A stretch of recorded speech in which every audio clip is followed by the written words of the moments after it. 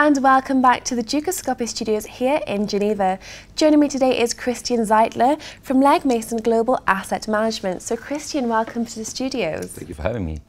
So today we're going to lightly touch on the Fed rate decision. So did you expect it? And also, how has it affected Swiss investors?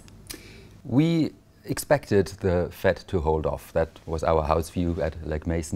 Unlike 2004, where it was very clear that rates would be raised, this time the economist community has been quite split.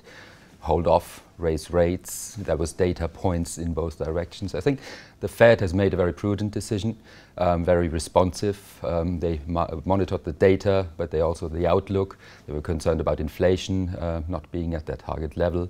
They were concerned about global growth. So they decided to hold off, and we think there is still a rate hike possible this year. We think December. They have two news conferences this year, in October and in December, and we are in the camp of December. Fantastic. And could it alter Swiss investors at all, this opinion? For now, as the Fed has held off, nothing much changes for the Swiss investor. Interest rates are still close to zero. If banks want to park money at the S&P, they have to pay money for that privilege. We think that will stay for the moment. Our clients have invested in investment products that are quite flexible on the bond side and on the equity side, more than alternative products, long-short products. For the typical saver, of course, that is interest rates at zero are not optimal. But what is not good for the saver is good for mortgage holders and for the housing market. You can still have a 10-year Swiss franc mortgage below 2%. That will still fuel the housing market in Switzerland quite a bit. Absolutely. And then we're looking at Switzerland's economy. So Switzerland's government officials have stated that Switzerland's economic growth may hit below potential. So how would you describe the Swiss economy at present? We see the Swiss economy as being still quite robust.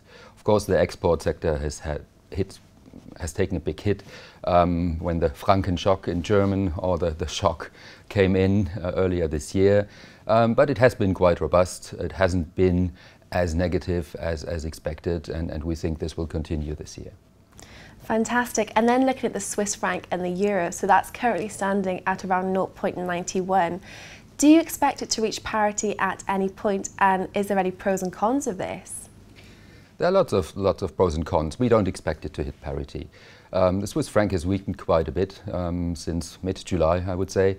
This was some relief to the S&P. Mr. Jordan, what he couldn't achieve with his negative interest rates has been achieved by the market now. That was a relief for the economy. We think it will stay roughly in that area for the rest of the year, and that will provide relief to the tourism export sectors. That's our view. Fantastic. Well, Christian, thank you so much for coming in today and sharing your expertise with us. It was a pleasure. Thank you very much. And thank you for watching. For all the latest Dukascopy updates and interviews, do keep clicking back. Goodbye for now.